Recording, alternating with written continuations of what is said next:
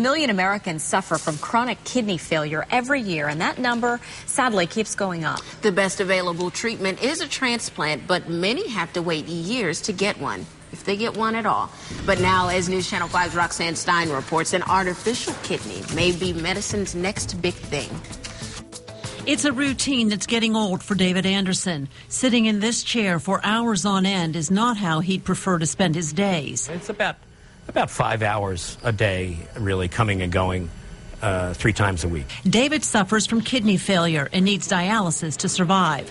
It's a process that cleans out blood but takes its toll on patients. It's uncomfortable. And to sit for such a long time. The therapy only replaces about 10% of kidney function. After 5 years, just 35% of patients are still alive. It's actually really sad.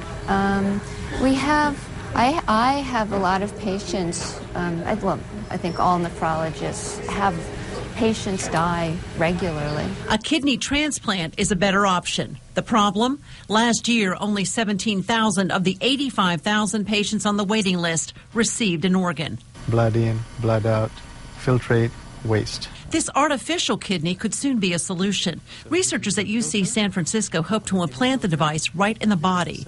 Thousands of microscopic filters mimic the filtering role of a real kidney. One side filters out toxins, while the other reabsorbs salt and water and emits waste. The body's own blood pressure performs the filtration without the need for a power supply.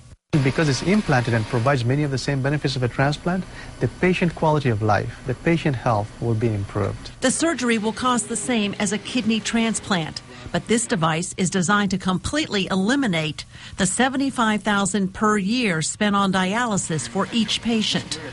A room-sized model of the artificial kidney has been used for over a decade now. Engineers are trying to fit that device into the size of a coffee cup. I would sign up now if I could. Until then, he'll wait, hoping medicine will soon get him out of this chair and on to more exciting adventures. Another benefit is patients wouldn't need to take the immune suppressant drugs like they do with a transplant. Researchers hope the artificial kidney will be in clinical trials within the next 5 years. For more information, go to WPTV.com and click on Scene on 5. Roxanne Stein, WPTV, News Channel 5.